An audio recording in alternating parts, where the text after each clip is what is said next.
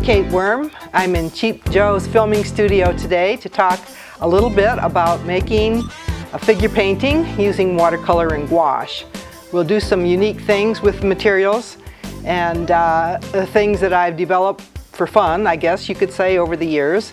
And but we do have a live model, and this is Robin, who I brought with me.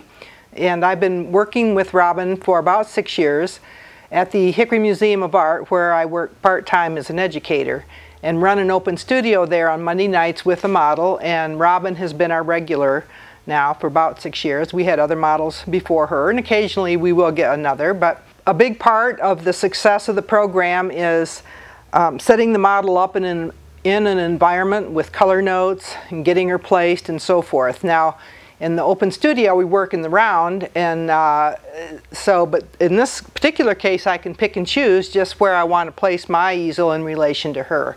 We have a beautiful settee or chaise, a beautiful neutral color, which will enhance her brilliant costume. We hung a little bit of a color note behind her there just to break up the white. And when we set a model, there's no rule about how to put the lighting, but I like dramatic lighting. A lot of portrait painters don't. They like soft lighting, and so this is sometimes a debate in the open studio as to what kind of lighting we will have. But I personally like a dramatic lighting. And Caravaggio in art history, of course, is famous for his very dramatic lighting on his scenes. And I've read recently that he has influenced Hollywood more than any other artist in art history. And I will say that I watch Law and Order because of the dramatic lighting. So anyway, I like to have the light. This is not a rule, but I often place the light somewhat behind the model. And working with an unclothed figure, obviously for this setup, Robin is wearing a slip, but we work with unclothed models, and generally the torso tends to be the point of interest, and so I want that dramatic lighting on the breast area and so forth. This is a general sort of statement. And we've set this up behind her now. Slightly behind her. We've looked at other possibilities over here. Again, there's no rules about this. It's just what you like. But I like the cast shadow from behind. You see this lighting here creates a very nice shadow over in this area, which really helps the composition. Once we get moving and we think we have Robin set up the way we want her, I call it taping her down. Now, in most open studios, they will put tape or something to indicate how they want her arms and legs and so forth. But we're going to have the additional tool of a little eyebrow pencil to help. But let me make sure that she is in a good position here. Robin, bring your right leg over this way, to your right. Or just move it like that? No, the foot. Yeah, the foot. And can you bring that left foot further? There you go. Yeah, there you go. More like that. Okay. All right, now bring your left knee back toward the side of the piece. Yeah. What I'm doing is I'm trying to sight that shadow that wraps around her thigh above her knee that gives me a nice sense of round on the form. And then I have a similar sense of round here on her. So that's nice. Now, Robin, let's see, how are you going to put your head? When possible, I like to have a twist in the model.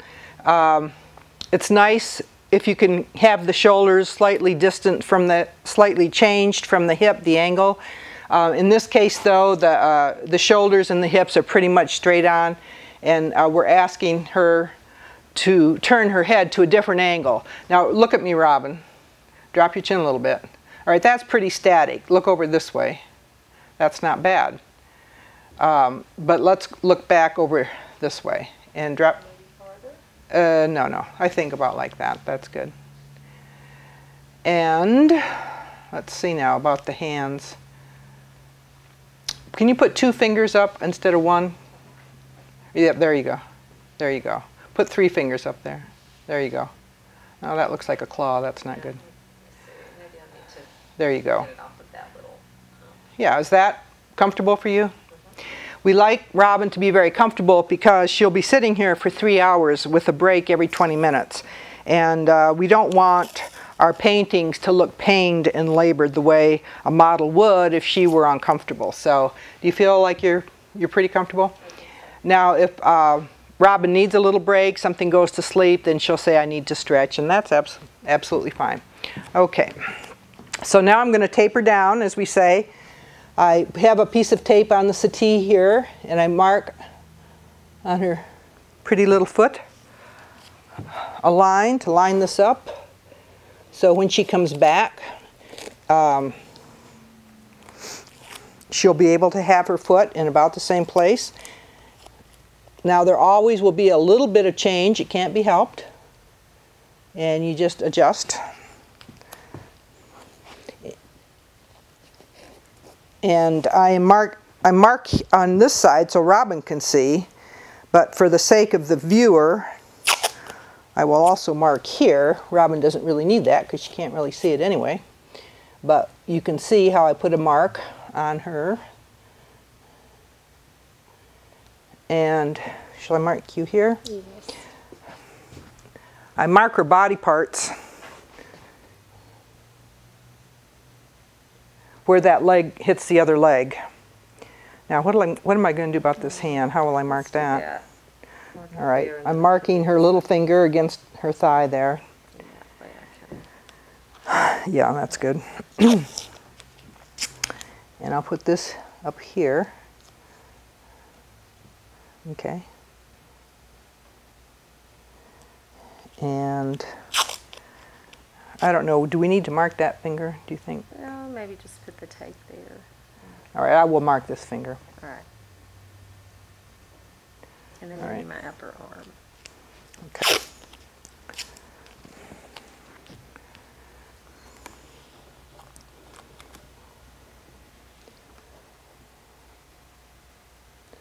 So I'm sure Robin's family is quite amazed when she gets home at night and sees little marks all over her. It's like, what have you been doing?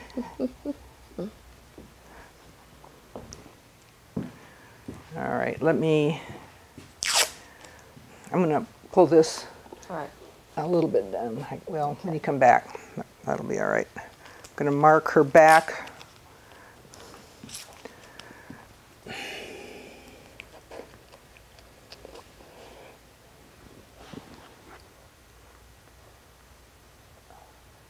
I'm glad you brought this eyebrow pencil.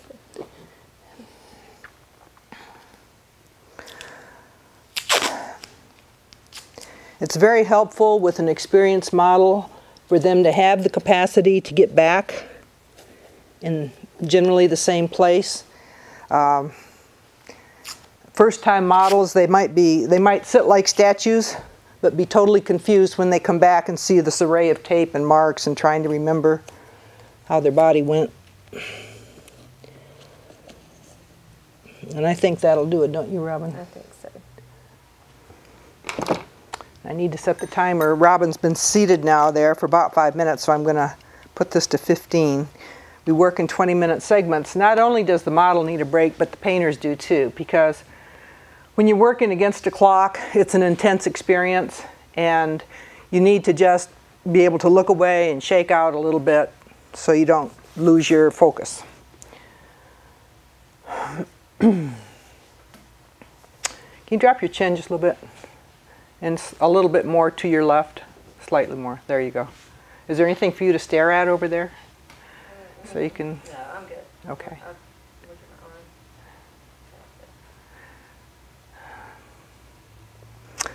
I always use a viewfinder, even though I've been painting for years. This is one that Cheap Joe sells. I make my own, though. We can talk about that another time. This is Quick Comp. It's a tic-tac-toe grid. And I hold it up and look through with one eye closed, one eye open, and think about how I'm going to place her. Will she be more to the right or more to the left? And so I'm seeing here now that her face, I actually tell my students to do this in a tactile sort of way. Please touch the paper where you're going to place. All right, so I have a head here, the shoulders maybe here, torso coming slightly at an angle. Well, let's get her a little more in the center, yeah. Then that knee sweeping off here, something like this, and then the elements of the settee around her. So she's been set and marked. We have adjusted the lighting. If I were in an open studio, we'd try and please everyone, which is hard, but we would make an effort at that. And the timer has been set, and so we're ready to begin the painting.